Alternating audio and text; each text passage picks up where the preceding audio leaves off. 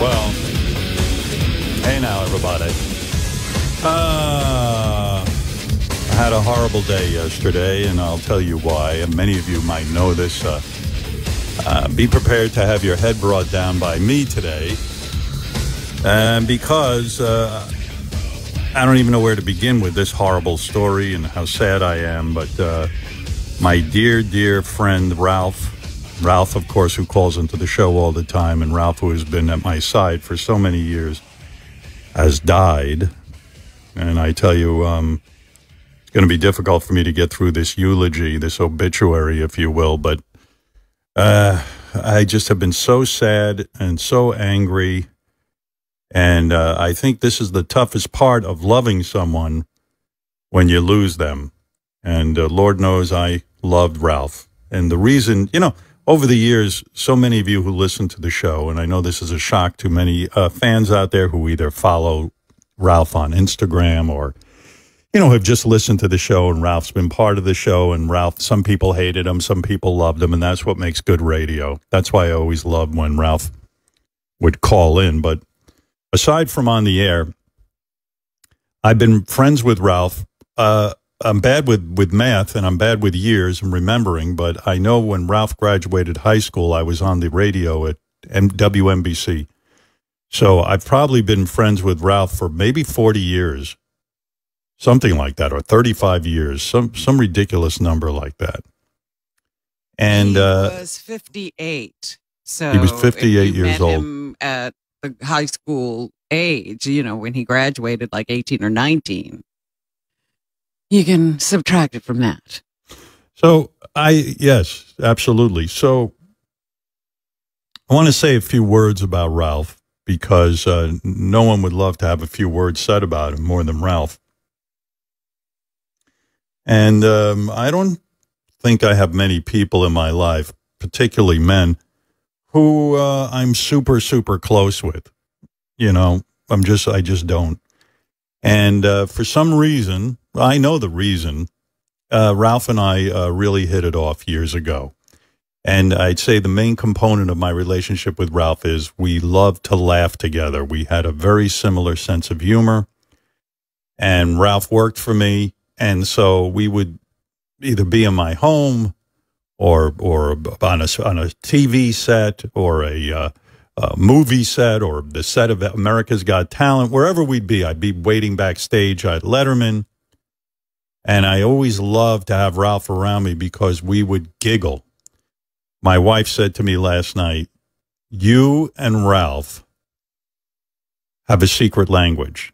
And it's true. If you ever walked in the room and Ralph and I would be talking, we'd be giggling, and we could make, we would make noises like, ear, or we fondly called each other douchebag. Douchebag says what? We would talk about various staff members. We had a great chemistry, and we had a great friendship, and Ralph was one of my bros. And in fact, I came to think of Ralph as family. Ralph was there early on in my career in New York, and he'd be in my home. There weren't too many people I had over in my home, but Ralph would hang with me. We'd watch television together, and we developed a very strong friendship. And I know a lot of people used to say to me, why are you friends with Ralph? Ralph's not worthy of your friendship. And I'd say, what are you talking about? Ralph's my friend. I just enjoy him. You can't explain friendship. There were days we'd call each other on the phone or be together in person and spend hours talking as George Takei. Ralph is the reason I always start the show with, hey now. Hey now. Ralph was in love with the Larry Sanders Show. And every minute he was, hey now, hey now. And he was doing impressions of Hank and Gary Shandling. And it became so infectious that I started to go, hey now, and everyone, hey now, hey now, hey now, hey now. And this is what we did. And somehow we'd giggle. And Ralph had been there. I'll tell you another reason I love Ralph so much. He saw things, in my personal life that really were private. And we had many private moments, and never once did he betray me by, talking about me or gossiping about me behind my back. I trusted Ralph. Ralph never, ever I would never hear from someone, oh, Ralph told me, or this or that or the other thing. He was a dear, dear friend of mine. And being friends with Ralph for me was very challenging at times because I became very angry with Ralph, as I still am. I'm experiencing great sadness and great anger because Ralph, his kryptonite was he didn't take care of himself. And a lot of that pressure fell on me. A couple of years ago, I had begged Ralph. I said, Ralph, you have to have health insurance. And he was playing a game of Russian roulette. He was not getting himself his health insurance. And I did everything I could to convince him, including, well, I won't go into it, but Ralph did eventually get health insurance. But it became a burden. And I said to him, Ralph, you're burdening me with the responsibility of taking care of you. And and that's not fair as a friend. And so he did get health insurance. But Ralph, I'd say, Ralph, you have to take care of yourself. And what ended up happening was Ralph developed an illness, but I really feel he got involved a little too late because the illness he got was curable and was treatable.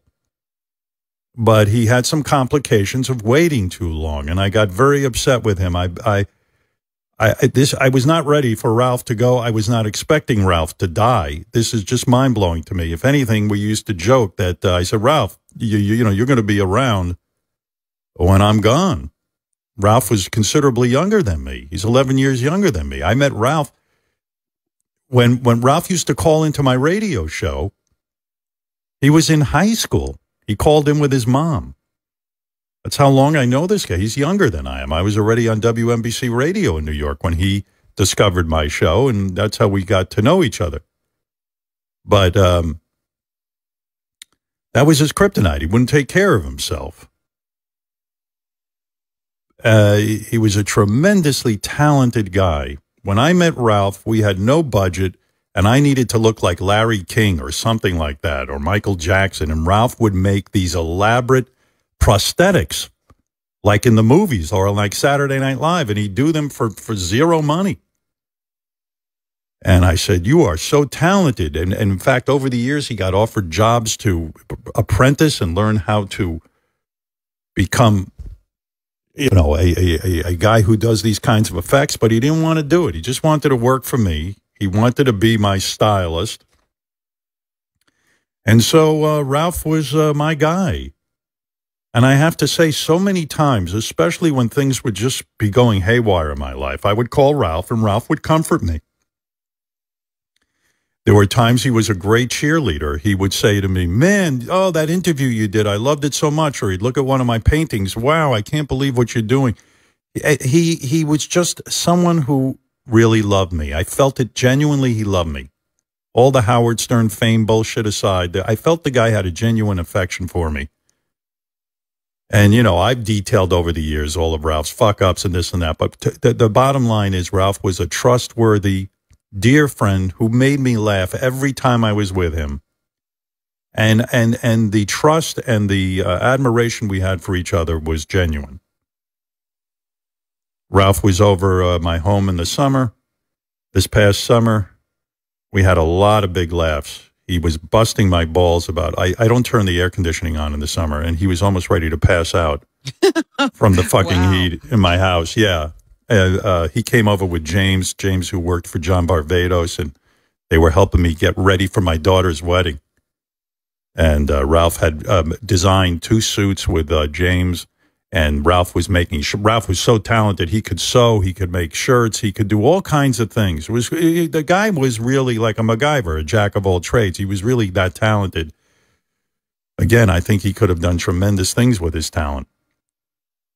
But, and I pushed him in a lot of directions to do stuff, but he just was very content to work for me. And so, they were over the summer. But literally, I spoke with Ralph the night before he died. He was admitted into the hospital. And he was in a very, let's say, emotional state. And he told me he was embarrassed that he was emotional in front of me. And I said, Ralph, I'm your friend. I'm your buddy. You go ahead and you cry because you're in a tough situation. You've been given a tough diagnosis. But we're going to get through this. Don't worry, man. We're going to get you through this. I've already been in touch with doctors about your medical situation. I had it covered. And it calmed him down. But unfortunately, yesterday morning, they had to do a procedure, a very common procedure on him, but his heart gave out. So he's gone, and I'm going to miss Ralph terribly. And it's been a very tough day for me yesterday, and I'm still feeling it. And last night was tough, and Beth wanted to come on the air and say a few words about Ralph, because I don't want us to be completely maudlin. There's so many funny things about Ralph. But Beth is doing something for his family today, which, God bless her, she's an angel. She got up at 4 o'clock this morning and is working with his family to make things easy on them for his sister. I couldn't believe she volunteered to do that. That was amazing. Yeah. So, one of the things I have to thank Ralph for, my dear friend, and I'm going to miss you, Ralph. He's the reason I met Beth. Yeah. He grabbed you and dragged you out of the house that night, right? You didn't want to go out. No, Ralph was at a party of a mutual friend of ours. And as he said to me, Howard, there's hot chicks and lots of good food. Free food. Ralph loved free food. The combination he loved the most. There was a team involved. It was me and Tony Coburn, who did my hair, and Ralph, who did all the costuming, and my look for, I know, some look, but Ralph did the best he could with me. Nothing fit right. But Ralph, Ralph was great. Ralph was so attentive to me. He would be like, if I went on Letterman, he goes, listen, your sock is showing and you can see leg. You can see your leg and it's not a good look. He cared about how I looked on camera. He would go to all my photo shoots with me when I used to be into that kind of thing. Ralph was with me every step of the way. And the three of us spent a lot of time together, Tony, Ralph, and myself. And I had to call Tony last night to break the news to her. Yesterday morning, rather. She was one of the first people I thought of, and she's hysterical crying right now. She loved Ralph very much. She was very good to him, always invited him over to have dinner with her family and stuff. Yeah. Ralph was fiercely, he was adamant about not having a partner. He goes, he said to me on my last phone call with him, which was the night before he died, he said, you know what? You were right. You know how much I love being on my own. He said, but right now, I wish I had someone in my life who could, I said, well, listen, Ralph, you're fortunate that you have me and you're going to have Beth and you got your sister and you got your mother. You're going to get through this, okay? But he was really profoundly sad that he didn't have a great love in his life. And he felt very alone and he felt he had made a mistake not putting more effort into attaching himself to someone. But look, when I called Tony, she was like, oh my God, how can this be? How can Ralph be gone? We spend so much time together. It just doesn't seem, it just seems impossible that he is gone. I called a bunch of people. Of course, I called Robin first, then Tony, then I called John Stamos because Stamos was close with Ralph. I thought he'd want to know. It was crazy. I didn't believe Ralph was gone. Gary called me right after yesterday's show, and he said to me, I got this call from a woman claiming to be Ralph's sister. He goes, I don't know if it's real, but she's saying Ralph died. And my heart sank because Gary didn't know that Ralph was in the hospital. Very few people knew. I told Robin. That was it. And